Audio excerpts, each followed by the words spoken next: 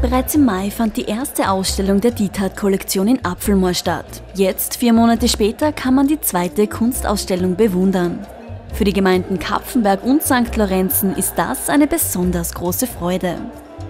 Ja, das Besondere daran ist, dass gemeindegrenzenübergreifend Kapfenberg und St. Lorenzen hier ein großes Einkaufserlebnis bieten, aber dass durch diese Initiative von Reinhard diethARdT auch die Kunst, die Kultur nicht zu kurz kommt und hier wirklich auch ein kleines, aber sehr feines Kulturzentrum entstanden ist mit einer weiteren tollen Ausstellung.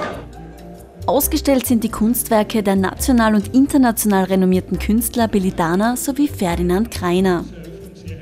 Besonders an dieser Ausstellung ist es, dass 2 ganz verschiedene Künstler hier gezeigt werden, die aber optimal zusammenpassen.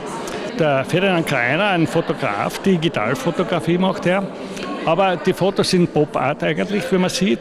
Und die Billi Thanner ist eine Pop-Art-Künstlerin, die in verschiedenen Bereichen aktiv ist, mit Bildern, mit Figuren, Skulpturen und sie macht auch Happenings und Performances. Charakteristisch für die Werke von Ferdinand Krainer sind die persönlich fotografierten Motive. Seinen internationalen Durchbruch erlangte er durch elektronisch bearbeitete und überdimensional dargestellte Porträts weltberühmter Persönlichkeiten. Darunter auch Arnold Schwarzenegger, dessen persönlicher Fotograf der Künstler seit den 90er Jahren ist.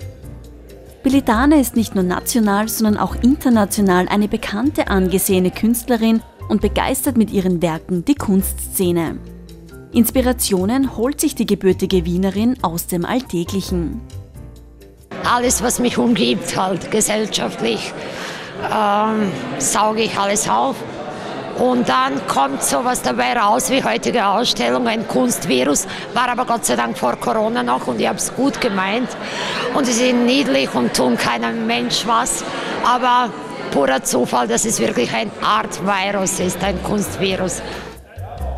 Und für alle, die die Kunstwerke nun live bewundern wollen, die Ausstellung läuft noch bis zum 31. Oktober.